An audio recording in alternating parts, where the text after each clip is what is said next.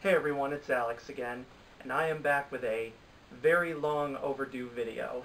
I should have made several videos about what I'm going to be talking about over the past few months, but unfortunately I just got very busy with the things that happen in everyday life, and every time I wanted to make this video, something else came up that took my attention away from that.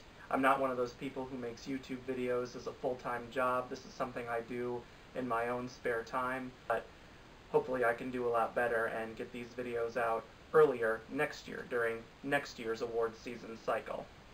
But I'm finally here today to bring you a list of the winners, as well as a small review of the ceremony if I was able to watch them. The following 4 award ceremonies: the 21st Critics' Choice Awards, the 22nd Screen Actors Guild Awards, the 69th BAFTA Awards, and the 36th Razzie Awards.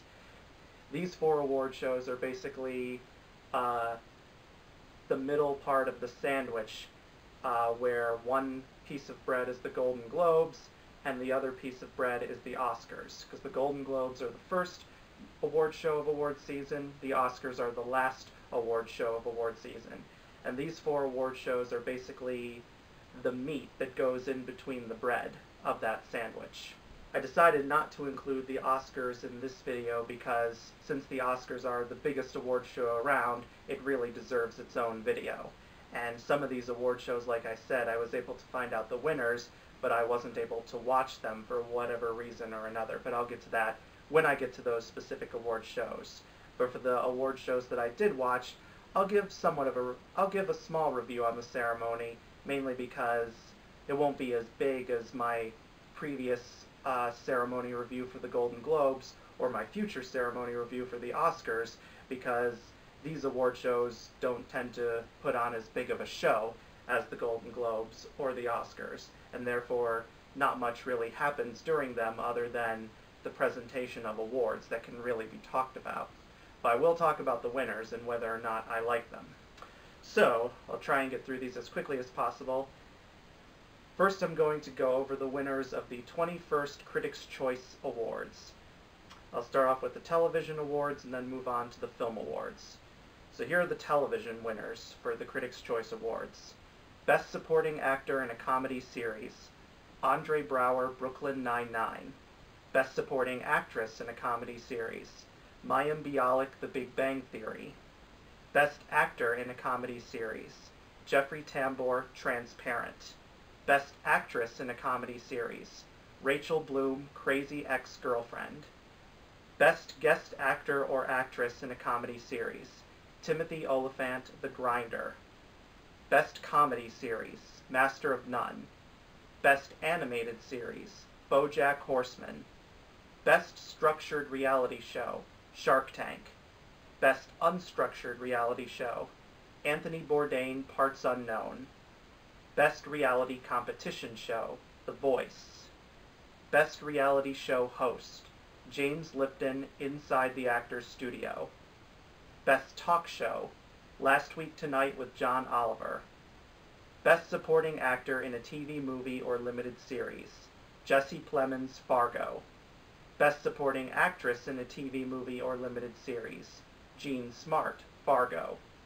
Best Actor in a TV Movie or Limited Series: Idris Elba, Luther. Best Actress in a TV Movie or Limited Series: Kirsten Dunst, Fargo. Best TV Movie or Limited Series: Fargo. Best Supporting Actor in a Drama Series: Christian Slater, Mr. Robot. Best Supporting Actress in a Drama Series: Constance Zimmer, Unreal. Best Actor in a Drama Series: Rami Malek, Mr. Robot. Best Actress in a Drama Series: Carrie Coon, The Leftovers. Best Guest Actor or Actress in a Drama Series: Margot Martindale, The Good Wife. Best Drama Series: Mr. Robot. Now onto the film winners. Best Art Direction: Mad Max Fury Road. Production design by Colin Gibson. Set decoration by Lisa Thompson. Best Cinematography: Emmanuel Lubezki, The Revenant. Best Costume Design, Jenny Bevan, Mad Max Fury Road. Best Film Editing, Margaret Sixel, Mad Max Fury Road. Best Hair and Makeup, Mad Max Fury Road. Best Original Score, Ennio Morricone, The Hateful Eight. Best Original Song, See You Again from Furious 7. Music and lyrics by Justin Franks, Andrew Cedar, Charlie Puth, and Cameron Tamaz, aka Wiz Khalifa.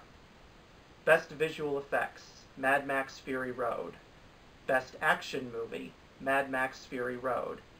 Best Actor in an Action Movie, Tom Hardy, Mad Max Fury Road. Best Actress in an Action Movie, Charlize Theron, Mad Max Fury Road. Best Animated Feature, Inside Out. Best Comedy Movie, The Big Short. Best Actor in a Comedy Movie, Christian Bale, The Big Short. Best Actress in a Comedy Movie, Amy Schumer, Trainwreck. Best Documentary Feature, Amy. Best Foreign Language Film, Son of Saul from Hungary. Best Sci-Fi or Horror Movie, Ex Machina. Best Original Screenplay, Josh Singer and Tom McCarthy, Spotlight. Best Adapted Screenplay, Charles Randolph and Adam McKay, The Big Short, based on the book by Michael Lewis. Best Young Actor or Actress, Jacob Tremblay, Room. Best Supporting Actor, Sylvester Stallone, Creed. Best Supporting Actress, Alicia Vikander, The Danish Girl. Best Actor, Leonardo DiCaprio, The Revenant. Best Actress, Brie Larson, Room. Best Acting Ensemble, Spotlight. Best Director, George Miller, Mad Max Fury Road. Best Picture, Spotlight. Alright. As for the Critics' Choice Awards ceremony itself, it was pretty good. T.J. Miller was the host. He did an okay job. Some of his jokes were funny. Some of them were annoying. Like there was this one bit where he was trying... I can't really explain it because you had to have been watching the ceremony to really understand it. But if you had been watching the ceremony with me and I had been pointing that one part out, you would have known exactly which part annoyed me. So it involved like puppetry or something. I'd have to watch the clip again to find it. But it just, that one part really annoyed me. But I mean, it was a good show for the most part. Especially considering how many awards they had to cram in. Because as I said in my Critics' Choice nominations video, this was the first time the Critics' Choice Awards celebrated their TV and movie nominations together. They used to have separate ceremonies for them. In fact, their last TV awards was held in May of last year, so as a result they had a much more limited option of shows that they could nominate for the ceremony in January, whereas for movies the ceremony's always been in January. But it looks like now, unless they decide to vote and split the ceremony back into separate ones, it looks like now a combined movie and TV ceremony will be held in January. But as for the overall winners, television, I don't really have too much to complain about, particularly because a lot of these shows I have not had a chance to watch, so there's nothing I can really say about that. But for film, I'm not going to try and go into too much detail because, as you'll see, a lot of the winners here will repeat at other award shows, including the Oscars, and I was planning on giving my in-depth analysis to that video. But for the most part, I can say that I liked a lot of these choices. Star Wars, of course, got a last-minute Best Picture nomination because it wasn't screened for the critics who are part of the Critics' Choice Awards until like the day the nominations came out, because they were trying to keep the movie under wraps so that major spoilers wouldn't leak out.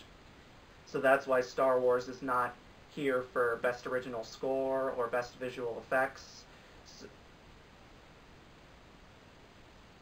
And See You Again from Furious 7, you all know that I don't think that song's as great as everybody says it is, but I've already said my piece on that, so I'm just going to leave it. For Best Sci-Fi Horror Movie, I really, really loved Ex Machina, but I would have picked The Martian if I were a voter for the Critics' Choice Awards to win, because it was my favorite movie of 2015. But I can't be too mad about that because Ex Machina is a phenomenal movie, and so is Mad Max Fury Road. I didn't get to see It Follows or Jurassic World, the other two nominees in that category. So that's all I really have to say for the Critics' Choice Awards because, like I said before, a lot of the winners here would go on to win again at the Oscars, so I'll talk more about those winners when I get to my Oscar video. So now we move on to the winners for the 22nd Annual Screen Actors Guild Awards. Like the Critics' Choice Awards and the Golden Globe Awards, the Screen Actors Guild Awards honor both television and films. So again, I'm going to start off with the television winners first, and then move on to the film winners second. So for television, the winners were Best Male Actor in a Comedy Series, Jeffrey Tambor, Transparent. Best Female Actor in a Comedy Series, Uzo Aduba, Orange is the New Black. Best Male Actor in a Drama Series, Kevin Spacey, House of Cards. Best Female Actor in a Drama Series, Viola Davis, How to Get Away with Murder. Best Male Actor in a Television Movie or Miniseries, Idris Elba, Luther. Best Female Actor in a Television Movie or Miniseries, Queen Latifah, Bessie. Best Stunt Ensemble in a Television Series, Game of Thrones. Best Ensemble in a Comedy Series, Orange is the New Black. Best Ensemble in a Drama Series, Downton Abbey. And now for the film winners. Best Male Actor in a Supporting Role, Idris Elba, Beasts of No Nation. Best Female Actor in a Supporting Role, Alicia Vikander, The Danish Girl. Best Male Actor in a Leading Role, Leonardo DiCaprio, The Revenant. Best Female Actor in a Leading Role, Brie Larson, Room. Best Stunt Ensemble in a Motion Picture, Mad Max Fury Road. Best Cast of a Motion Picture, Spotlight. A lot of these winners look really good to me.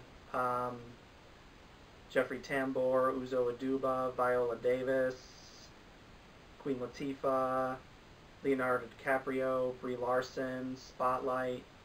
Now Kevin Spacey is phenomenal on House of Cards, but I really felt Jon Hamm should have won for Mad Men because he gave such a stellar performance in the show's final season, particularly in the series finale, and of course Mad Men is no longer on the air, and I wish that after he finally won his long overdue Emmy and after he won a Golden Globe, I really wish he could have won a Screen Actors Guild Award as well, because Jon Hamm has won a few Screen Actors Guild Awards as part of the ensemble of Mad Men, but he has never won for an individual performance. Maybe someday he'll win an individual Screen Actors Guild Award for another TV show or a movie, but sadly he never got to for playing Don Draper on Mad Men. And for Best Male Actor in a Supporting Role, this was one of the few award shows where Sylvester Stallone was not nominated for Creed. He, of course, was the longtime frontrunner, and many thought he would win the Oscar, but of course he did not, and I'll talk about that more in my Oscar video. And everyone thought Mark Rylance would win for Bridge of Spies, since he was already considered second place in the awards race. But instead it went to Idris Elba for Beasts of No Nation, which was a nice consolation prize for him, especially in part that he got snubbed at the Oscars. This was the second year in a row, of course, where all the acting nominees at the Oscars were white. You know, which of course led to the Twitter hashtag #OscarsSoWhite again. And hopefully that will not happen again next year. And I'm especially happy for Mad Max Fury Road's win for Best Stunt Ensemble, because the stunts they pulled off in that film were incredible. Like 100% real. Real motorcycles, real big rigs, real ATVs, real everything.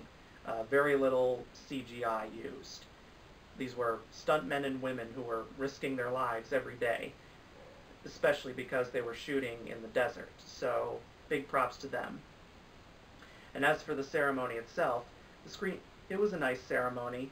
The Screen Actors Guild Award doesn't usually have a host, and it's usually 2 hours long instead of 3 hours long, so that way things are able to move really, really fast. But the tributes were good, like the In Memoriam tribute. The winners' speeches were good, and the Lifetime Achievement Award given to Carol Burnett, that was really well done. Tina Fey and Amy Poehler did an excellent job of presenting the award to her, and Carol Burnett's acceptance speech I thought was very lovely. So now moving on to the 69th BAFTA Awards. Now, I did not get to watch this award show. This, unlike all the other award shows, this one takes place in London instead of Los Angeles. This is basically the British equivalent to the Oscars. And here in the States, it airs on, I believe, BBC America.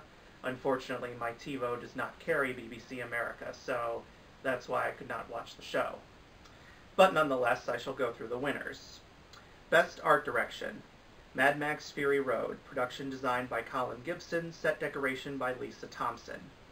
Best Cinematography: Emmanuel Lubezki, The Revenant. Best Costume Design: Jenny Bevan, Mad Max Fury Road. Best Editing: Margaret Sixel, Mad Max Fury Road. Best Makeup and Hair: Leslie Vanderwalt and Damian Martin, Mad Max Fury Road. Best Score: Ennio Morricone, The Hateful Eight.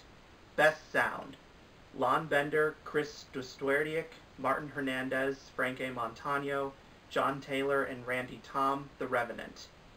Best Visual Effects: Chris Corbould, Roger Guyatt, Paul Kavanaugh, and Neil Scanlon, Star Wars Episode VII, The Force Awakens. Best Animated Short Film: Edmund, Nina Gantz, and Emily Geoffroy. Best Live Action Short Film: Operator, Caroline Bartley and Rebecca Morgan.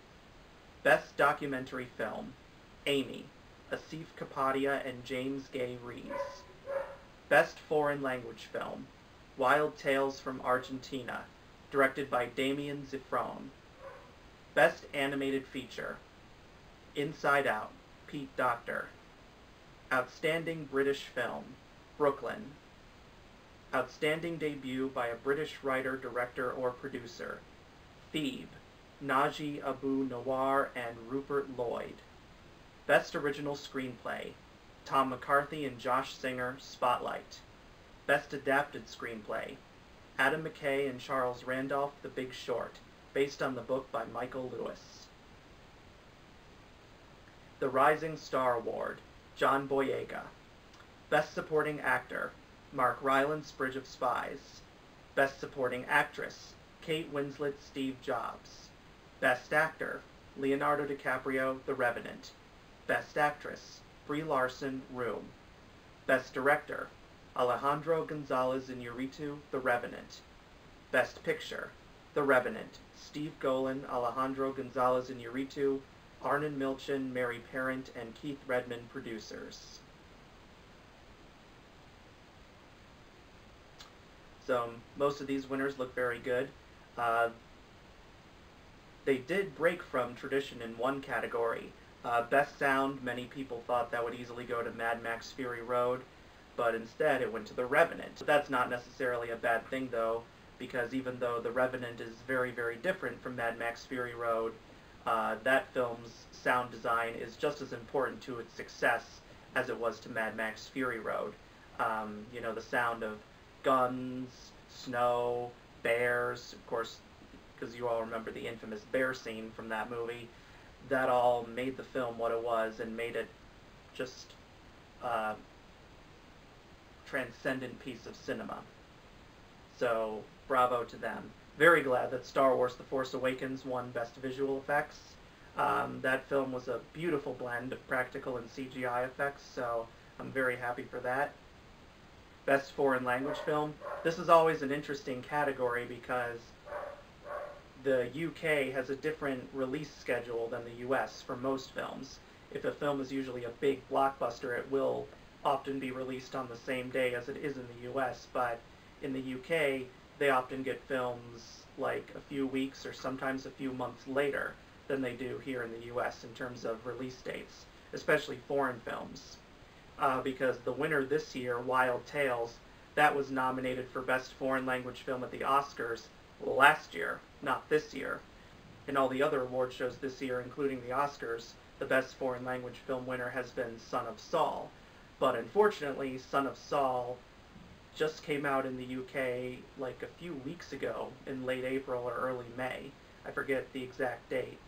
I found that out because one of my favorite film critics is British. His name is Mark Kermode, and he gave that was like one of the rare times he gave a film 5 out of 5 stars to Son of Saul. So because of its release date, that means it's probably not going to be nominated for Best Foreign Language Film at the BAFTAs until next year. So, and hopefully it will be nominated, and hopefully it will win, because that film is a phenomenal film, and it's not just another Holocaust film like Schindler's List or The Pianist. It deals with the Holocaust, but it's very, very different from those films, and not just because it's a foreign film. Son of Saul, I don't know if it's out on DVD in the US yet. It may be, but if you like foreign films, if you like Holocaust films, or if you just like unique films that explore a certain subject matter in a different manner than what you usually see, then please watch Son of Saul. You won't regret it. It's a very disturbing film, of course, but it's definitely worth watching at least once in your life. The Rising Star Award, as I said in my BAFTA nominations video, this is the only BAFTA category where the general public gets to decide the winner through online polls rather than the BAFTA voters themselves. And John Boyega is a very good choice to win. They had a lot of good nominees. Taron Egerton was also nominated. You know, he had a breakout year in 2015 with Kingsman: The Secret Service, of course. But he was also in this very underrated movie called Testament of Youth. That movie also has Alicia Vikander, Kit Harington, Dominic West, Emily Watson. It's a very good film about World War I and how it affects this one British family. So if you have not yet seen that film, please give it a watch. I guarantee you will not regret it. Brie Larson was nominated for this as well. She, of course, swept all the award shows with her performance in Room. So if Taron Egerton or Brie Larson had won, I wouldn't have had a problem with that. Belle Powley, I haven't seen her movies. I know she had that film here in America called The Diary of a Teenage Girl. She's British in real life, but she plays an American in that movie, and I hear she did a fabulous job. So I'll see it. I'll try and see it sometime if I can. Dakota Johnson, I'm sure she was probably nominated for this because 50 Shades of Grey made a lot of money at the box office, but I don't know if that was good enough reason to nominate her. From what I've heard, from what critics have said of 50 Shades of Grey, she was the best thing about that movie. And she was very good in her small role in Black Mass, and she was actually the best thing about that awful romantic comedy that came out around Valentine's Day this year called How to Be Single. I'll discuss that at the end of the year in my Worst Films of the Year video, if it's still in my top 10, because I've seen a lot of bad movies this year, and How to Be Single is in my top 10 right now, but who knows, if there are a lot more bad films this year that could end up falling out of the top 10. Very glad that both Mark Rylance and Kate Winslet won Best Supporting Actor and Best Supporting Actress, as they were my picks to win in that category at all the award shows, including the Oscars. And of course, Leonardo DiCaprio and Brie Larson, easily the best in their categories, beyond a shadow of a doubt. So that's pretty much all I have to say for the BAFTAs. And now on to the fourth and final award show I'm covering for this video, the 36th Annual Razzie Awards. Now, I didn't get to watch the Razzie Awards because the Razzie Awards have never been broadcast on television, and I don't know if they ever will be broadcast on television.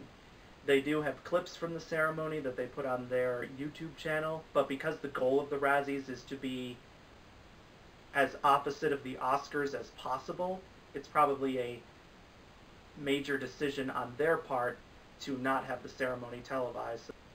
And even if the Razzies were televised, it would be a very awkward show to watch, not only because of the categories like Worst Actor, Worst Actress, Worst Director, etc., but also because hardly anybody shows up to actually collect their Razzies in person. A few have done it. Halle Berry did it when she won for Catwoman. Sandra Bullock did it when she won for All About Steve. I think Tom Green also did it when he won for Freddy Got Fingered. But usually most people don't show up to collect their Razzies. I'm sure it gets sent to them in the mail, and I'm sure a lot of them hold on to it. I know Sandra Bullock said she takes pride in her Razzie and that she keeps it next to her Oscar for The Blind Side. I know Ben Affleck once appeared on Larry King Live with his Razzie that he won for Gigli. So who knows? We'll see how many of the... So who knows? So who knows? We'll see one day if there's an interview, if there's an article that comes out revealing where stars keep their Razzies, much like how there's articles about where stars keep their Oscars. So here are the winners for the 36th Annual Razzie Awards. Worst Remake or Sequel, Fantastic Four. Worst Screenplay, Kelly Marcel, 50 Shades of Grey. Worst Screen Combo, Jamie Dornan and Dakota Johnson, 50 Shades of Grey. Worst Supporting Actor, Eddie Redmayne, Jupiter Ascending. Worst Supporting Actress, Kaylee Cuoco, Alvin and the Chipmunks, The Road Chip, and The Wedding Ringer. Worst Actor, Jamie Dornan, 50 Shades of Grey. Worst Actress, Dakota Johnson, 50 Shades of Grey. Worst Director, Josh Trank, Fantastic Four. Worst Picture, and this was a stunner that shocked the internet. There was a tie. So Worst Picture went to Fantastic Four, Gregory Goodman, Simon Kinberg, Robert Kulzer, Hutch Parker, and Matthew Vaughn, producers, and 50 Shades of Grey, Dana Brunetti, Michael DeLuca, and E.L. James, producers. And the final award, the one award that celebrates something good rather than something bad, the Razzie Redeemer Award went to Sylvester Stallone, from all-time Razzie champ to 2015 awards contender for Creed.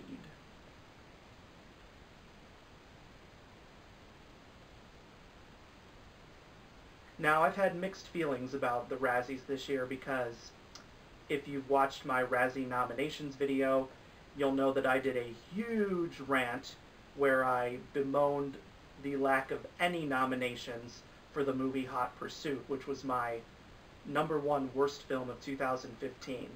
And that film easily deserved every Razzie it could get.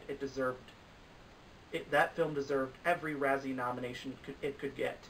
It deserved a Worst Picture nomination. It deserved a Worst Director nomination for Anne Fletcher. It deserved a Worst Screenplay nomination. I can't remember the screenwriters' names at the top of my head. Both Reese Witherspoon and Sofia Vergara should have been individually nominated for Worst Actress, and they easily should have been nominated for Worst Screen Combo. But that's just the short end of the rant. That's just the short version of the rant. If you want the longer version, you'll have to go watch my Razzie nominations video. But most of these winners were pretty much in line with what experts were predicting. Fantastic Four, everyone knew that was going to win Worst Remake or Sequel. Worst Screenplay for 50 Shades of Grey, yep, because people kept talking about how laughably bad the screenplay was. Worst Screen Combo, no surprise there. Worst Supporting Actor, I kind of get why Eddie Redmayne won, because his performance in Jupiter Ascending became very infamous for the way in which it was done. You know, like, so bad it's good. But I honestly would rather watch Eddie Redmayne in Jupiter Ascending 50 times than ever watch Josh Gad in Pixels. He was actually good in The Wedding Ringer. I actually liked that movie, although that movie did have a lot of flaws. But in Pixels, Josh Gad played one of the most unlikable, annoying characters I have ever seen. His character in that film is a huge reason of why that movie is so bad. I really feel that he should have won for this category. Worst Supporting Actress. This was honestly a surprise for me. I honestly did not think Kaylee Cuoco would win this. I did not see Alvin and the Chipmunks, the road trip. I had no plans to, and she certainly played a very unlikable character in The Wedding Ringer. I have words to describe that character that I'm not going to use here because I want to keep this as clean and family-friendly as possible, but I really did not like her character in The Wedding Ringer at all. Very, very unlikable. The kind of woman that no man should ever marry. Let's just say that. But I honestly thought that Rooney Mara would win this for Pan because there was huge controversy and outcry the moment she was cast in that movie because she's playing Tiger Lily, a character that has traditionally been depicted as Native American. And while you can say it's the actor you got to pick the best actor for the part, their race shouldn't matter, in cases like this, race does matter. And Rooney Mara has said she now regrets taking on the role because of all the backlash she got for the whitewashing of the character. That's what it's called when you cast a white actor in a non-white role, whitewashing. But in addition to the whitewashing itself, critics did not like the performance, and they felt the performance was one of the many factors that made Pan a bad movie. I didn't get to see Pan. I have heard virtually no one say anything positive about it. It appeared in practically everybody's top 10 worst list of 2015. For those reasons, I'm surprised she didn't win here. Worst actor and worst actress, absolutely no surprise there.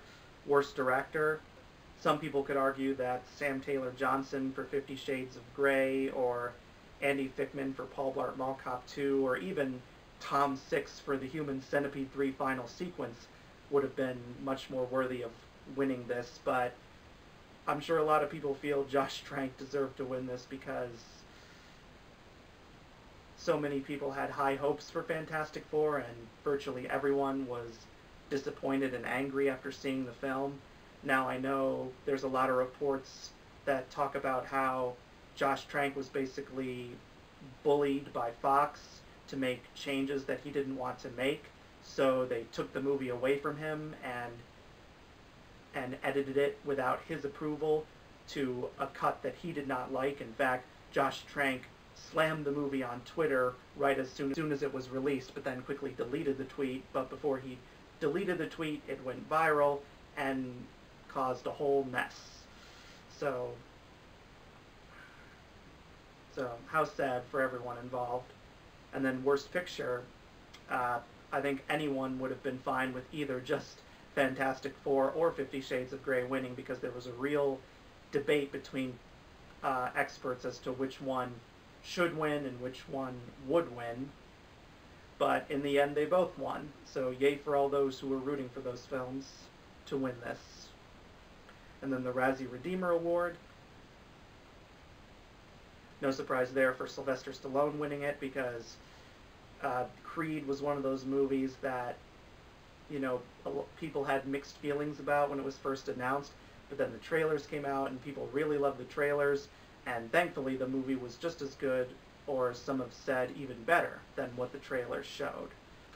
So that is it for this video. Again, I apologize for not having made individual videos about these award shows sooner.